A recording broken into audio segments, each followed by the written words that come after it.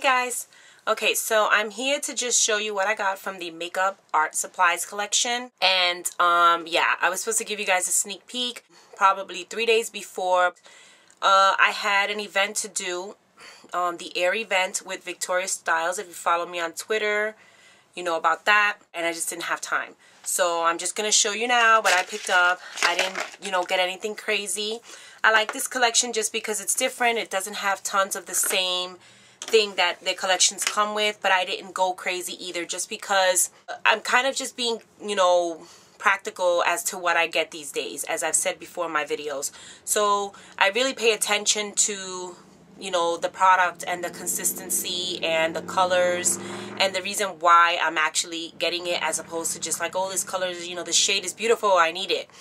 When in reality, and I come back, look at my collection, I have tons of the same stuff. So that's that. Now, the grease sticks. I love the grease sticks. They're one of my favorite products since they came out with Style Black. I don't know if they came out before that, but that's when I know them from. They also came out in D squared. I got all of those. I got the one that isn't black, but it's black, from Style Black, that has like that purple pink undertone to it. I also got, I think it's V and B from D squared. And so when I went to see this collection, whatever I saw online, like the one, I always have in my head what I want to get. So I wanted the blue, and I wanted the purple, and I wanted the black. I didn't get the blue or the purple because if you go to Tantali.com, she compares them to the ones from D squared, and they're pretty much the same thing. So I passed on those. There was a beautiful green one, but I just passed on it because I have other green bases and stuff. And there was a really nice, like, burgundy-ish red type color, but it kind of reminded me of Artifact paint pot. Not that it was, the same color, but it's in the same color scheme, so I passed on that.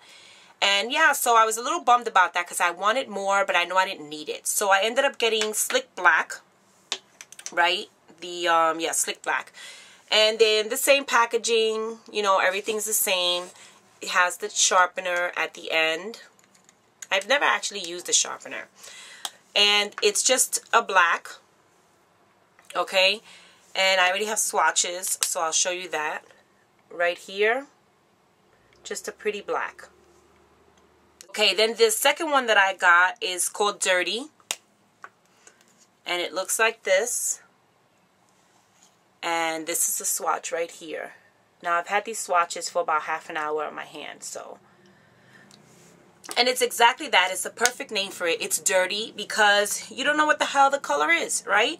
It has like brown, taupe, maybe like an army green, and even I see a pop of gold in there. And it's a very unique color to me, so that's why I got it, because I love it. I think it will look great with neutrals and stuff like that, or just like a full blown lid with this color just blown out. I think would be amazing. So that's why I got this one. I really like that. Then I got two of the Pearlglides. Now, I didn't go crazy on these either. I wasn't getting any. But then I swatched one of them, and the color was gorgeous. But more importantly, the consistency is amazing. So these two that I got mainly because of the consistency of these Pearlglides. These also remind me of, I don't know if they're Pearlglides or what they are, from a different collection that came out a while back, and I believe they came out several times. Not all the colors at the same time, but some of them were re-promoted, and that was like Raven, Mystery, those pencils. These reminded me of those in shade wise. The colors are like this green, which is right here. It's called Undercurrent, and just the whole glitter thing to it, that's what reminded me of those pencils. Let's say green with like a black undertone or whatever. But as far as like the glitter part of it is what it kind of reminded me of. And another reason why I got these is that I'm not a big fan of the glitter liners. you know, that you can use for, you know, your lash line or whatever, because I don't, you know, and when I say I'm not a fan of it, I mean for me personally. In a shoe, I'm more than happy to use it. But for me personally, I always like that pop of glitter, you know, that line. I think it looks great, but I don't like putting stuff like that on my eyes. So I think this is a great alternative because it'll give you the same type of effect. You can see that glitter there, but you're not really getting, it's like a glitter shimmer type thing to it. And this has like a gold undertone to it. I really like this color, and the consistency for these pencils is amazing. The other one that I got is called Almost Noir, and it's like this mauve dusty rose type of color with a gold undertone to it, just kind of almost dirty as well. And that's what it looks like. And I got that one because I couldn't really describe what the hell it looked like. Right? I couldn't describe it. Okay, then the last two things that I got were the Pro Longwear Lipstain Markers. That's the full name of it. This is what they look like. Okay, so it's just like a cute, sleek packaging. Your color is up there. This is the marker.